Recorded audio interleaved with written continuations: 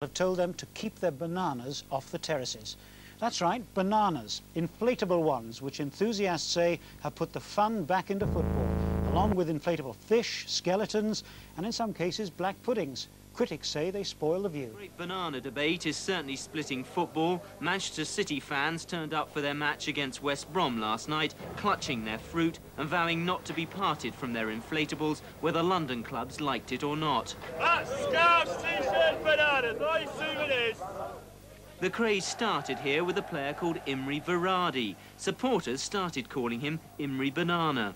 Some wag in the crowd one day called him Imre Banana, and somebody just brought a banana in and it's just spread from there as far as I remember. The commercial possibilities have been spotted quickly. Real bananas have been brandished sometimes to taunt black players, but the inflatables have no sinister intent.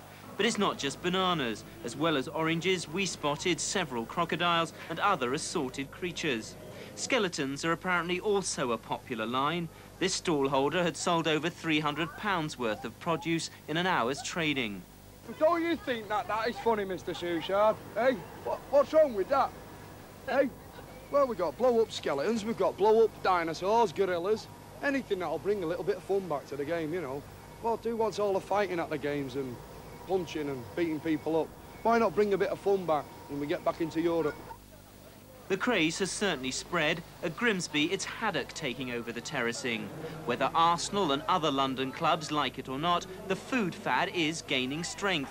At Bury Football Club on Saturday, 3,000 inflatable black puddings will be going on sale for the first time.